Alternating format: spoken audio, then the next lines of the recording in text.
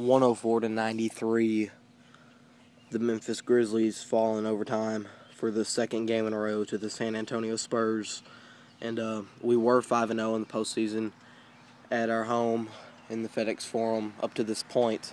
But now we are 5-1, and we are down 0-3 in the Western Conference Finals, and things are looking bad for the Grizzlies.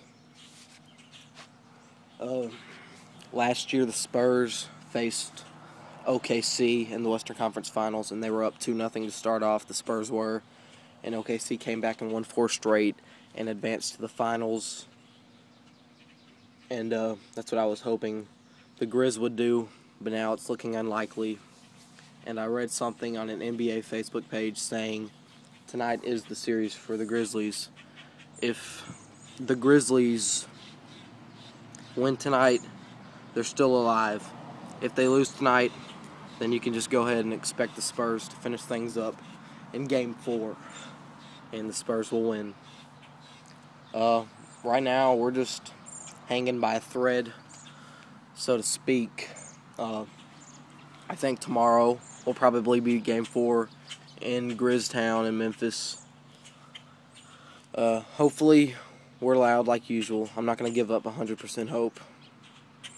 And I'll tell you what, if we do win Game 4 and we make the series 1-3, then I'm definitely not going to give up hope, because that shows that we can win.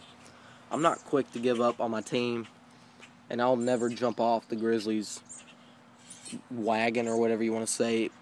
I've never been a bandwagon or Grizzlies fan to begin with. I just didn't talk about them a lot. But they've done good these past few years, and I remember when they were real bad. Had 31 seasons, I think, one time. A 31 season. But anyway, past that, I'm not one who's quick to give up. And the Grizzlies are going to see a lot of people jump off the bandwagon, and a lot of people quit supporting them. And I'm sure it's already been that way, but I'm not giving up on y'all.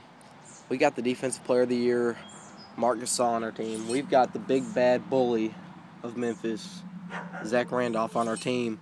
I'm not quick to give up on this team at all.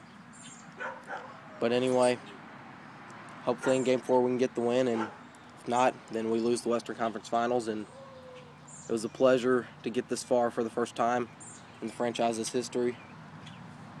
Also, Vanderbilt baseball in the SEC Tournament Championship game today against LSU.